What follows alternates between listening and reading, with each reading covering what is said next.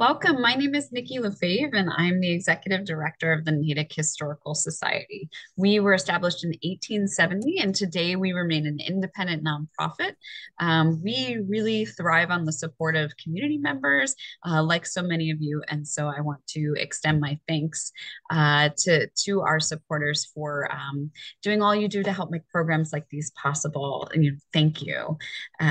We're delighted tonight to have with us Miki Wolfe, who is the director of the Morse Institute Library, and I will formally introduce Miki in a moment.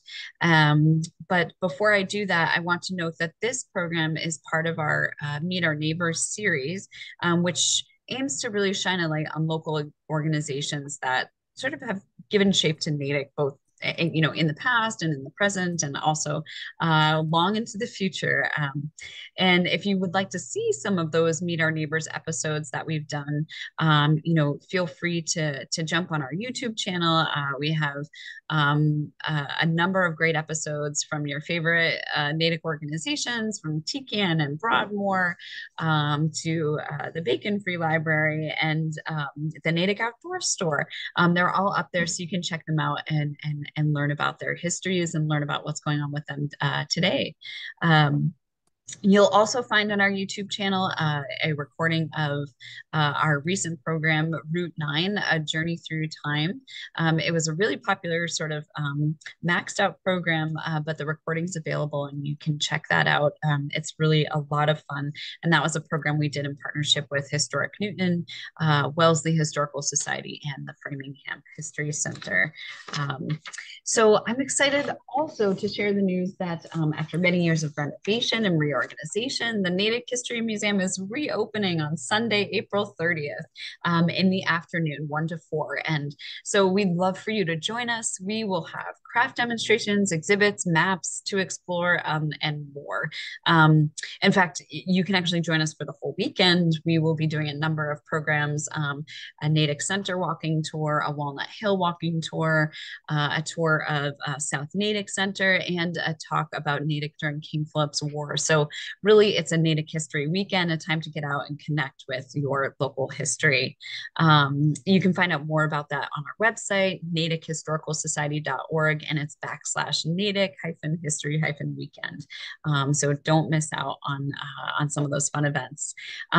Finally, just a couple of housekeeping notes for tonight's program. Miki will talk for 20-25 minutes, and then we'll open it up for some conversation.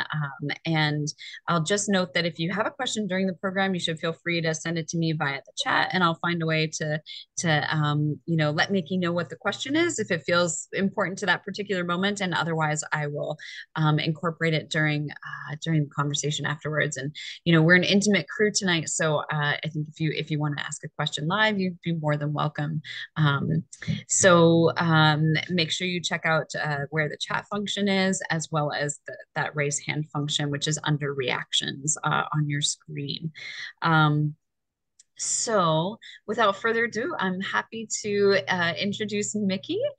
Miki Wolfe has been the director of the Morse Institute Library since July of 2021.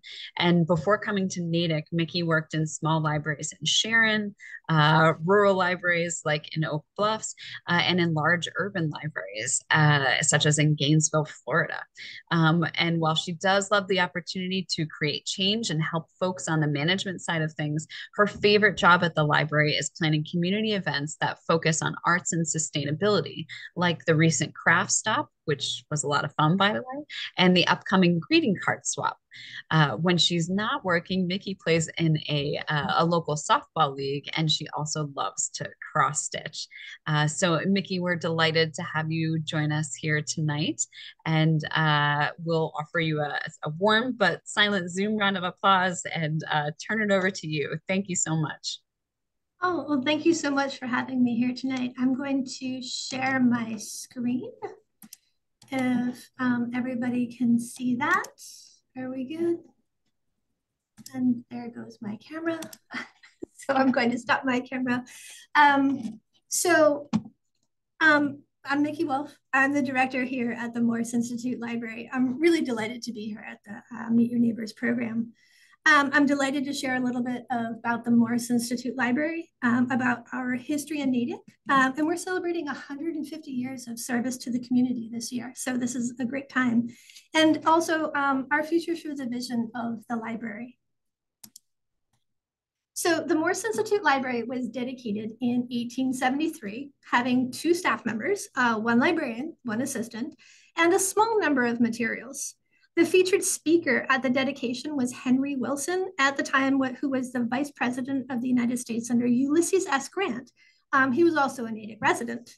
There was a modest collection of books on the shelves, and there were no library programs for patrons to be had. So today, the library has 54 staff members, full and part-time, with over 405,560 print and non-print materials available to all Natick residents. And thanks to the library's membership in the Minuteman Consortium, Natick residents borrowed 452,566 library items in last fiscal year. And to educate and entertain residents, library staff increased program offerings and served up nearly 14,000 programs to patrons in that fiscal year. But as we're celebrating 150 years of service to the Natick community, I wanted to take a moment to discuss a little bit more of a complete history of the Morse Institute Library. So it began in 1808 as a small collection of books inside the private home of Samuel Morse. The early circulating library eventually evolved into the Citizens Library, and by 1852, it had 425 books to loan to Natick citizens. And then in 1857, the town provided funds for a book collection as well as a librarian to keep it all organized. In 1862, the will of Mary Ann Morse created the Morse Institute Library, and a town institution was established. Mary Ann Morse was the granddaughter of Samuel Morse, and she was only 37 years old when she died, leaving the entirety of her estate to the town of Natick to establish the library. Or, in her words, she had a strong and abiding interest in the welfare and prosperity of my beloved town. So what you see here is a picture of one of the very few items of Mary Ann Morse that the library still has. It's a sampler stitched by her when she was just 11 years old. And I've got to tell you, as someone who cross stitches, this is a work of many, many long hours as an 11-year-old. Silk threads on linen make for an absolutely gorgeous result, but it is incredibly painstaking to complete. So she did such a good job at such a young age. And also, as an aside, please mark your calendars for Friday, June 16th of this year. We'll be having a birthday party for Mary Ann Morse, and also a discussion on this sampler and other Natick samplers, which the Natick Historical Society is kindly loaning to us for this occasion. It should be a really interesting lecture, plus we're gonna have cake. So back to the library now. The will of Mary Ann Morse gave the town of Natick the money to build the library and fill it full of books, but the library didn't actually come into existence until 11 years later. The first hurdle to the new library was financial in nature. There simply wasn't enough money in the estate to complete her bequest. And so it was in the hands of the 5-member governing board to increase the funds. The second challenge was political, unfortunately. The town of Natick officially accepted the bequest of Mary Ann Morse in 1863, but then tried to avoid that acceptance in 1864. The case went all the way to the Massachusetts Supreme Court and was decided in favor of the Morse Institute Library Board of Trustees, and the town was required to support the library. And so on December 25th, 1873, the library was dedicated, and on January 1st, 1874, it opened to the public. But less than 2 weeks later, all of downtown Natick burned to the ground. Luckily, the library had been mostly built with slate and brick and sustained minimal damage. So as you can see here, in 1874, there was a 10-cent fine for each week you kept a book out past its due date. So today, in the interest of equity, the Morse Institute Library no longer charges a fine for late books. In 1874, the library was originally open 9 hours a week. Today, the library is open 60+ hours a week. In 1874, there were 3 days each month, only 3 days when books could be returned. Today, the library offers returns every day, including curbside book drops for convenience. And also for convenience, we have book lockers for patrons who want to place holds online and have the books ready for pickup in the outside lockers whenever they choose. And last but not least, I want to point out that in 1874, library cards were required. Today, we request that patrons have their library cards, but it can be the physical card, or it can be your card stored in your Minuteman app on your phone. We also accept ID if you've forgotten your card. So getting back to the history of the little history of the library, the town of Natick absolutely loved this library, and the library collection kept growing to meet circulation demands.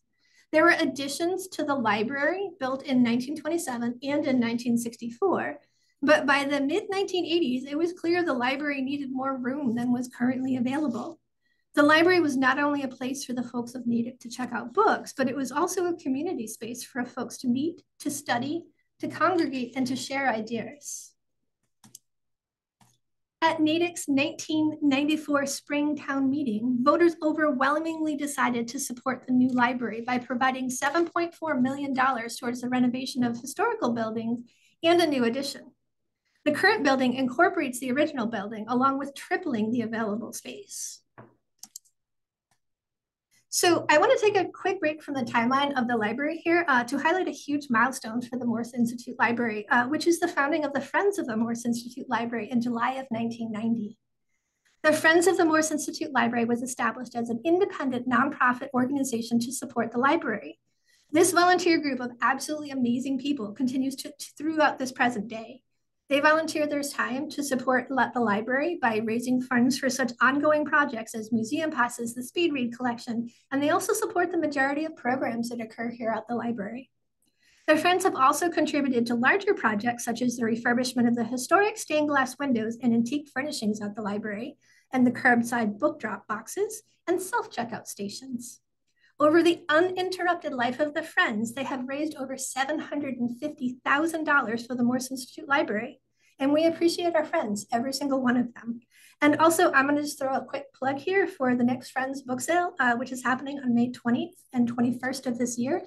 Please mark your calendars for this event as well. So the renovations to the old building preserved the library's place in Natick's history, while the new addition provided a foundation and space to take the library into the future.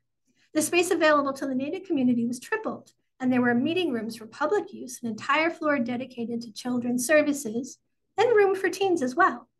Plus, there was space for collections to grow and opportunities for technology to be added, as more and more folks were in need of help with ever-advancing technology changes happening. And a crucial part of the library's mission to this day is to help bridge the digital divide. And the new facility allowed for this, just this to happen. So keeping pace with technology is a major part of the library's mission, but so is preserving the past and making it accessible to the public. In 2004, a gift to the library allowed for the construction of an archives room, which provides a secure temperature and humidity controlled environment to preserve the library's special collections. So in addition to the library collections, the library also curates the Veterans Oral History Project with generous support from both Representative Slinsky and Senator Spilka's offices in the Massachusetts Capitol. The Veterans Oral History Project collects, records, and preserves the stories of veterans over the last century. To date, we have more than 300 histories of our veterans recorded on DVD and available to borrow. The Legacy of Service collection is maintained by our Information Services Department and contains photos of the men and women who served from the American Civil War through today, all with a Natick community collection. And as a side note, if you'd like to see your loved one added to this collection, please send me an email after this presentation, and I'm happy to connect you with the right folks. So following the expansion, use of the library nearly tripled in the following decade. Natick citizens demonstrated that when there is space, whether for meeting rooms, a children's floor, study rooms, or collection space, they would use it. The library became a popular place for Natick residents to meet, to study, to host meetings, to telework, and to attend library events and programs. And the library bookmobile continued a long tradition of expanding access to library services by visiting neighborhoods, senior housing, assisted living facilities, nursing homes, Natick labs, and community events, bringing the Morse Institute Library to folks who might not be able to visit the physical building. Unfortunately, in 2020, the library had to shut its doors to the public, like many places across the country, in response to the COVID-19 pandemic. And the bookmobile made its final trip on Natick roads as its years of service were ended due to the age of the vehicle. However, being closed to the public didn't mean that the library staff stopped working on ways to connect with the community. Library staff hosted programs and events nearly every day and wrote cards and notes to Natick residents to reach out and say hello. Natick was one of the first Massachusetts communities to reopen its public library with a checkout window operating from the original old historic building. And a new bookmobile was designed and is ordered with support from the Friends of Morse Institute Library. And bookmobiles still continue, services still continue to operate in the meantime. We just have a van right now instead of the bookmobile. So kind of looking ahead, today the library looks towards a robust and diverse collection of materials, including an ever-expanding digital collection, print items, and our new library of things. And seriously, the digital collection, it keeps growing at an absolutely exponential rate. The demand for ebooks and e-audio just grows. Then that being said, though, our print circulation of library materials has also remained steady. In early summer of 2023, we look forward to welcoming our new book bike to the library. So please be on the lookout for it on the streets and the parks this summer. It should be a lot of fun. And in 2024, fingers crossed, thank you, supply chain, we will be thrilled to dedicate our new bookmobile fresh from the factory and ready to serve the 37,006 residents of Natick. And this is just a quick glance at the 150th commemorative keepsakes we have, which are more details about those can be found at the library circulation desks. It's been a wonderful year so far as we've spent 3 months now celebrating our sesquicentennial. We have these keepsake ornaments in celebration of the event and a robust series of 150th theme events planned throughout the year. And if you didn't make it to our mini golf after dark event in early March, you missed a rollicking good time by mini golfing throughout the stacks. And we work with local artists to get a collection of limited edition library cards available for folks to choose from. And if you haven't had a chance to upgrade your card yet, I highly recommend doing so and carrying some local art in your wallet or on your keychain. So I talked a bit about public libraries and the community, and I want to delve a bit deeper in that for just a sec. So public libraries have always existed as a third space for their communities. The third space is part of a social theory where social environments of home are the first place, the workplace and school are the second space, and places like libraries are the third space where folks can seek out conversations and find comfort in being connected. So other examples of third spaces would be places like churches, bars, coffee shops, and beauty salons. So open third spaces, though, are rapidly disappearing in American life. And by that, I mean the places there where you don't have to be a member or purchase a product or service in order to belong. The public library is one of the last free public spaces in the US where folks can just come in and just be, as long as they follow some basic rules, of course. And since the pandemic began, libraries have been moving those thriving, free and open third spaces online, as well as maintaining these spaces in the real world. So at the Morse Institute Library, the mission of every single staff member is to inspire minds, enrich lives, enable learning, and foster community connections. We do so by hosting a variety of programs from piano concerts to Bigfoot discussions. We do so by offering computer classes and STEM programming. We do so by hosting access to databases to help local businesses grow and thrive. And we do so by offering a variety of spaces to the public for reservations. We welcome folks into the library and we welcome robust conversations about access, collections, equity, and inclusivity. So in September of 2022, the library hosted the Freedom is Reading wall on the front lawn of the library. Throughout the month of September, folks were invited to contribute titles of the books that they celebrate reading and they wanted to share with others. We kept track of these titles and we'll be releasing them with an updated Freedom Wall this September 2023. And I have to say, the community was absolutely incredibly generous with sharing their titles. The goal here was to remind the Natick community of the importance of preserving the fundamental constitutional right to read. And I was able to have quite a few conversations with folks on these topics. Were they all pleasant to begin with? Nope, not all of them. But did everyone walk away from these conversations with a better understanding of the mission of the public library, and particularly the Morse Institute Library? Absolutely yes.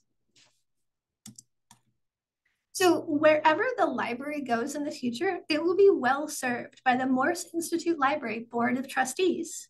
This 5-member board was established by the will of Marianne Morse and continues through the present day, with elections happening next week, in fact.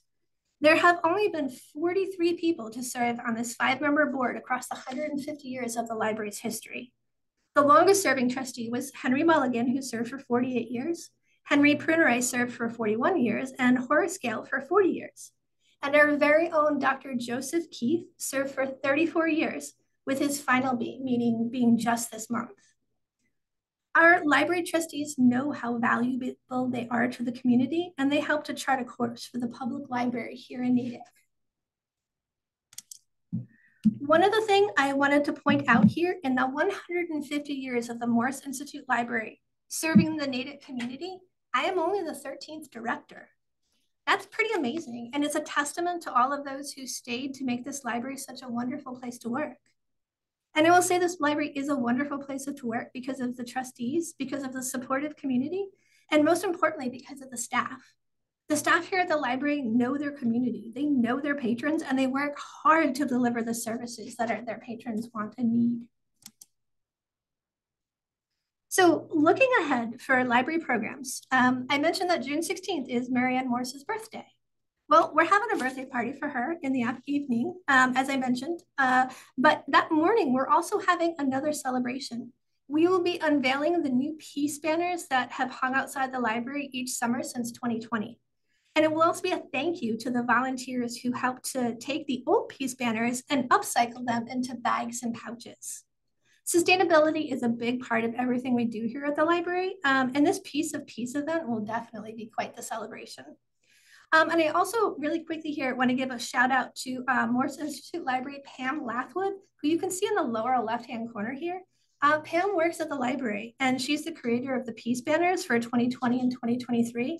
She's an incredibly talented craftswoman, but she also volunteered her time to help make the bags. So just a quick shout out to Pam here. And we're also this year, we're having a reception to celebrate local artists who designed our limited edition library cards. We're having this in May. So if you're around the area on Saturday, May 13th at 2 o'clock, and you want to drop in to celebrate some super talented folks, we'll be partying it up in the Morse room that day. Should be a great time. I also mentioned cookbooks a little bit earlier.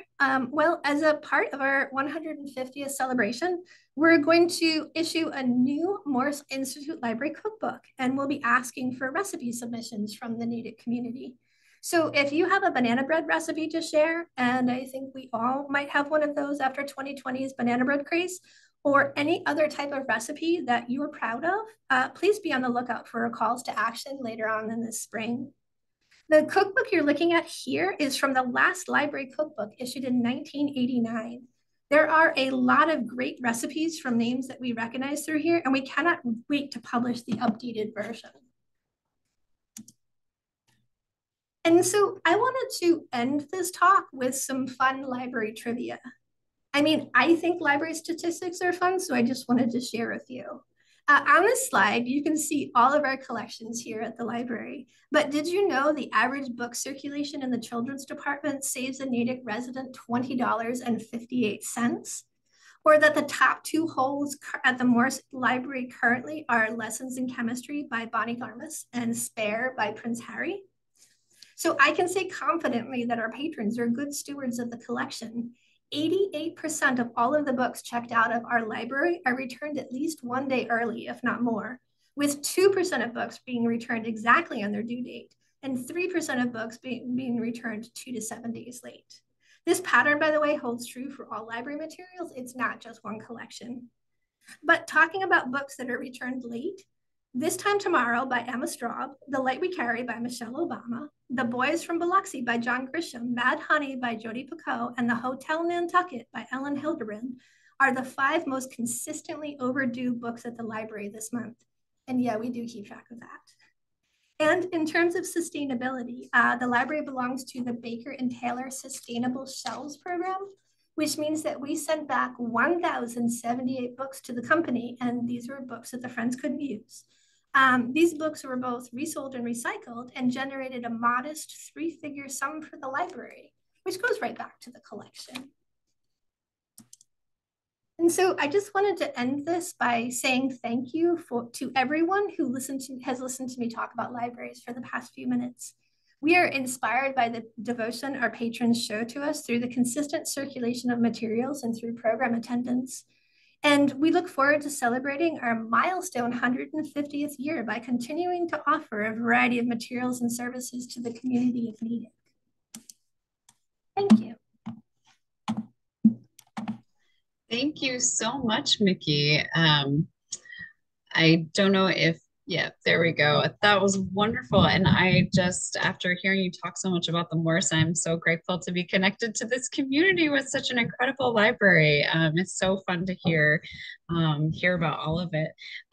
So thank you for your conversation. And I want to invite everybody to send your questions to me via the chat. And I have a few that have come in already. And anyone is also welcome to, use the raise hand function and let me know if you'd like to ask a question live.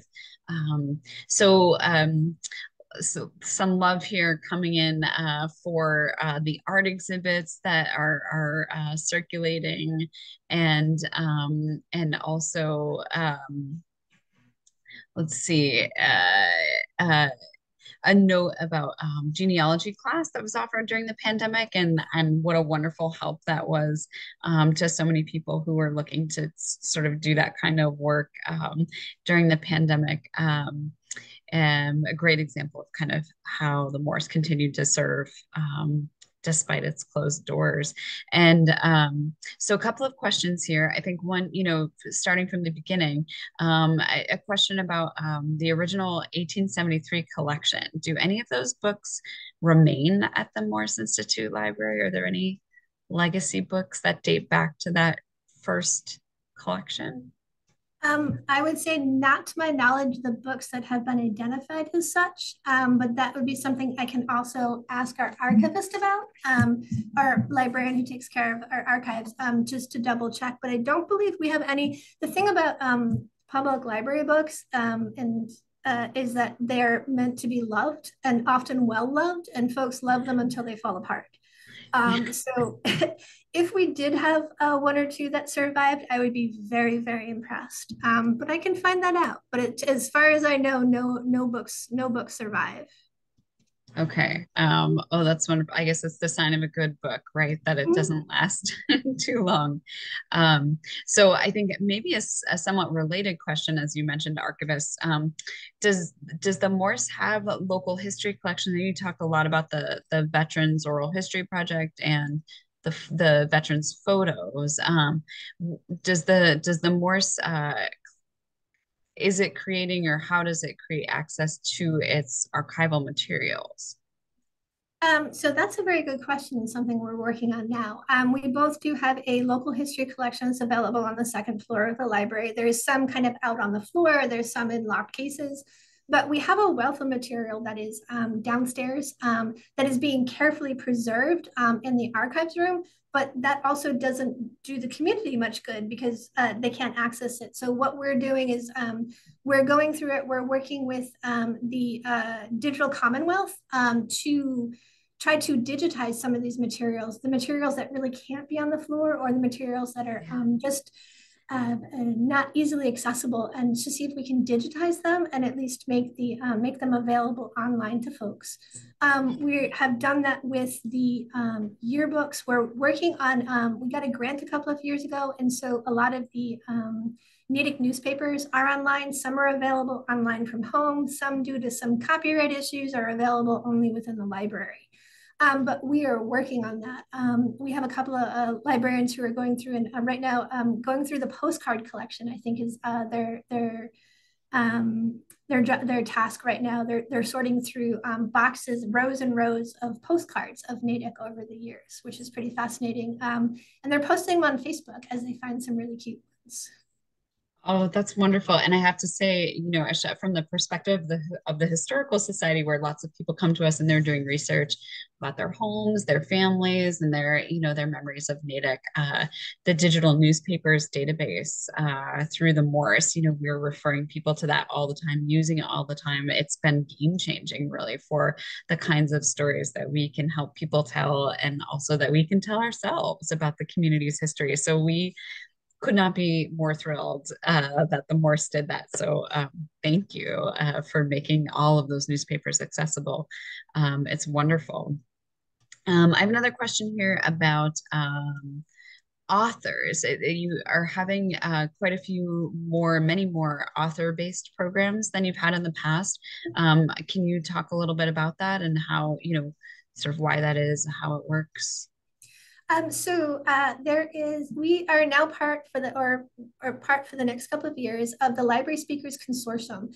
What it is it is a number of public libraries across the country have gathered together, and we've all kind of combined to be able to get some of the, I'll just say, high value authors that are no public library could afford by themselves. And so what we do is we host, it's usually 2 to 3 authors a month. If you look on our website, there is a link. It shall tell you the 2 or 3 upcoming programs, but also there's links to the recorded presentations. These are all handled by an outside kind of source who handles the conversations. They're offered at different times, which is actually pretty helpful. So some are offered at like 6 o'clock, but some, because some libraries on the West Coast are participating, some are offered at like 9 o'clock at night.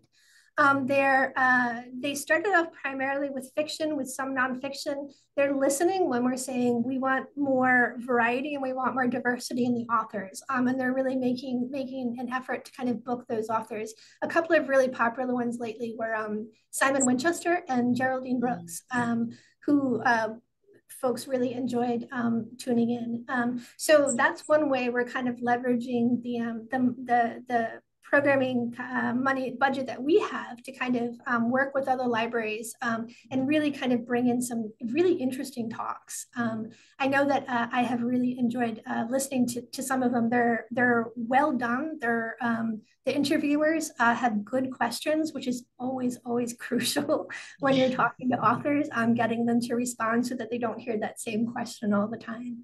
And then like tonight, we actually have someone downstairs. He's a local-ish author. His name is Paul Carici. He is a retired Massachusetts police officer who both worked on the marathon team for many years, helping to kind of plan the event, and then ran the marathon. And then he retired and he wrote a book. And he's actually speaking right now downstairs at the library. So that it's a fascinating talk. I've seen him once before. So we're making an effort just to kind of bring in a variety of programs for folks in the community. If you are interested in stuff, I always say, please send us an email and we'll do our best to kind of either try to find authors on a topic or specific authors as well. Oh, that's wonderful. That's so exciting. And nice to see the, different libraries sort of coming together to create a sort of a next level access. Yeah, Yeah. go ahead. I'm sorry, I didn't mean to. I was just going to say that when I'm working on Oak Bluffs, sometimes you had access to authors you didn't necessarily have otherwise, just because they happened to be there. And so we got some great authors at amazing fees, let's just say. But there are other times where I was talking to a couple of authors and their fees, and reasonably so, $25,000 for a single talk. And that is how they make their money. I 100% expect that. And it 100% will tell you no single public library could be able to afford that on their own. So, Right, right. yeah. So bringing a bunch of libraries together and kind of leveraging all of that together it's working out well for us. So. Yeah. Now, is that sounds like a more recent sort of, as we've all embraced kind of the technology of Zoom and other Zoom-like platforms, right? That there's a way in which that kind of technology makes that access possible. 5 years ago, it would have seemed maybe pie in the sky or not as manageable. Is Mhm. that part of the shift as well? I would say so. I'd say about 5 years ago, I remember having to try to work with authors to Skype because it was Skype 5 years ago. Yeah, Um, and it did not work as well, let's just say, yeah, because so many folks weren't familiar with right, how to engage with the technology. right. And so we were able sometimes to get good authors or have good Q&As, but the technology sometimes also defeated us. So it's definitely, this is a positive kind of evolution of our Zoom experience. Yeah, yeah, it's exciting. And so on that note, I have a question here about, can you talk about community partnerships that you're excited about, maybe in Natick, different kind of partnership than with other libraries, but are there community partnerships within the community, within sort of local Natick, that you're excited about? Sure. So I'll just talk about one of the most obvious ones, which is our partnership with the Bacon Free Library. The other public library in town, we really enjoy working with the Bacon Free Library to just kind of offer more services to the community of Natick. I'm Yeah. going to then say the Natick Historical Society because we have the event coming up in June. Yeah, So yeah, so exciting. it's going to be so much fun. I know I kind of geek out about like the history of textiles, but I think it is going to be absolutely fascinating to hear her analyses of the samplers we have. Yes. Um, and I would just talk about some stuff recently. We're partnering with Natick 180 on book displays and kind of informational materials for National Drug Awareness Week, which is this week. And then we work with the Natick Public Schools.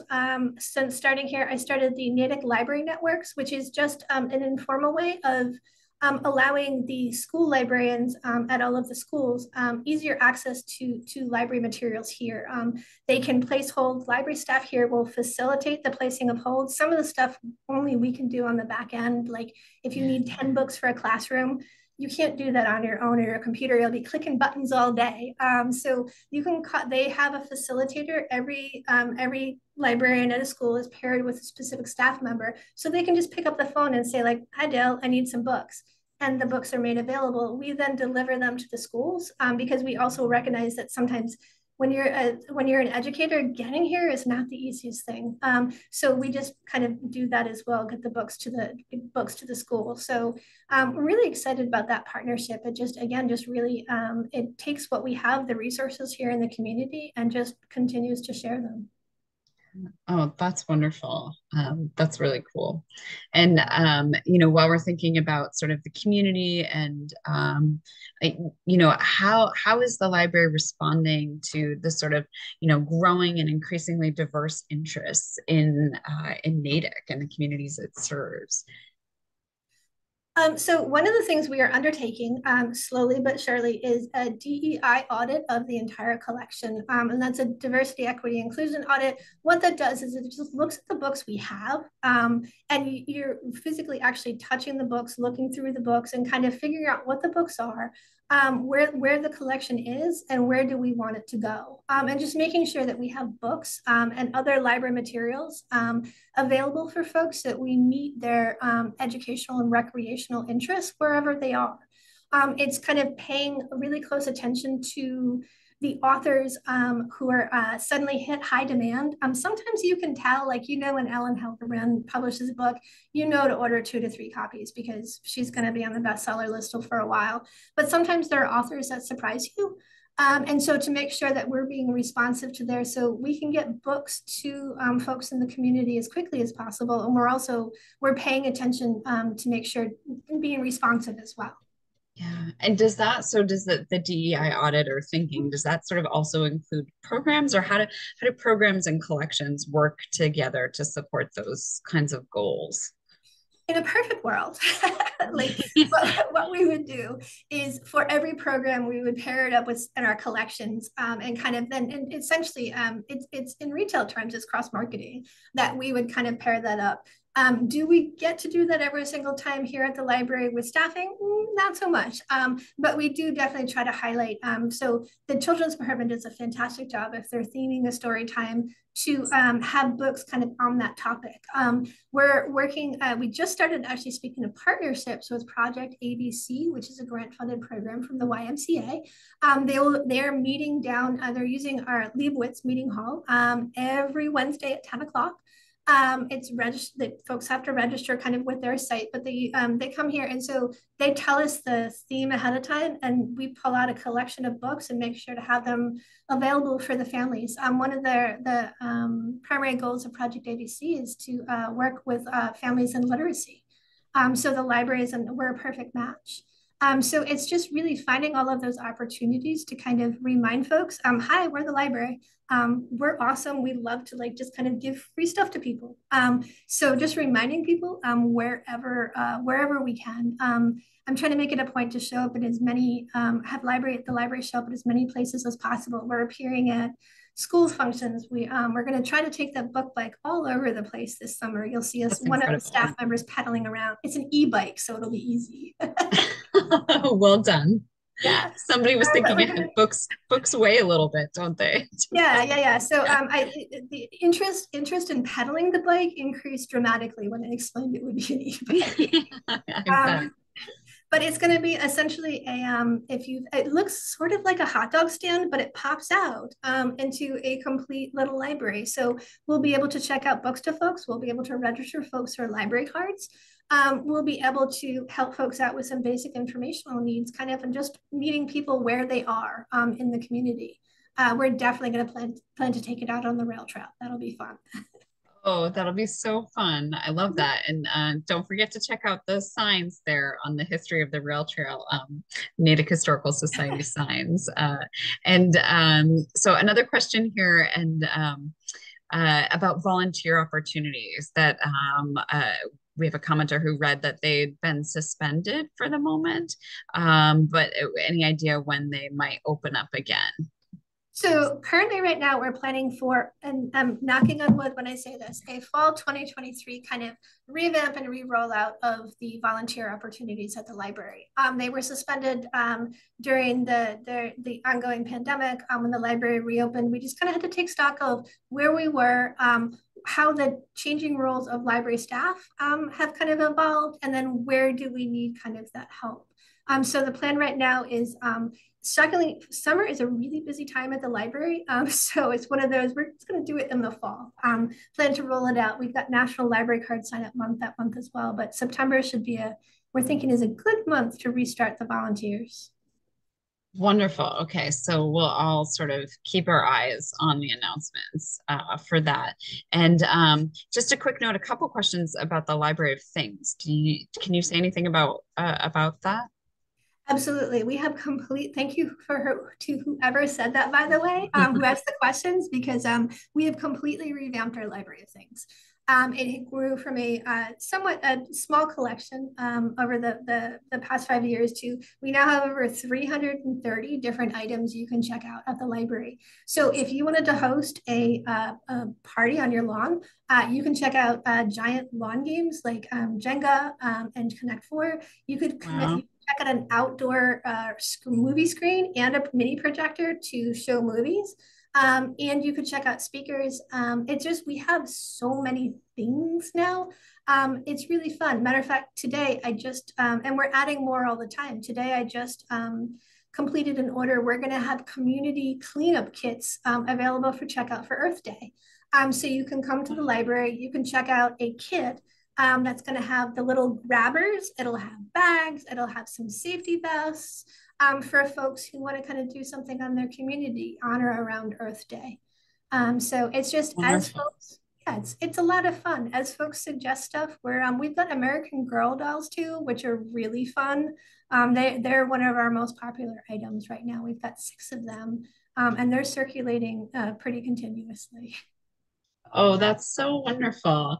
And Nikki, one final question, which is that, is there anything that you've learned about Natick and its residents that has surprised you, um, delighted you, excited you? I first off, I'm just going to say that the community of Natick is incredibly supportive of their public libraries, and that's just it was not surprising, but it's just really gratifying to know that the library has such strong support and such strong usage in Natick. And I will say the other thing, not surprising but unusual, is the fact that Natick has two public libraries, and that just goes to show how much Natick loves its public libraries. It's unusual, but it's fantastic. And we love kind of partnering with one another to kind of just work on services to deliver the best possible programs and collections to the community. That's wonderful. And a lovely note to conclude our conversation this evening. Thank you so much, Miki, for your time, your expertise, your thoughtfulness, and your commitment to bringing just excellent library services to Natick. I think on behalf of everyone who benefits from that, we appreciate you and appreciate learning a bit about the history of the library tonight too. So with a warm but silent Zoom round of applause, please accept all of our gratitude. Um, thank you. Thank you so much for having me here tonight. It was a joy to get to talk about libraries for a bit to someone other than my staff. So thank you so much. Well, thank you. And for those of you who enjoyed this, the recording will be posted soon, and we encourage you to share it so that more of us can learn about all that the Morse Institute Library has to offer. And thanks to all of you who were here tonight. And have a good evening all around. Thanks, everybody.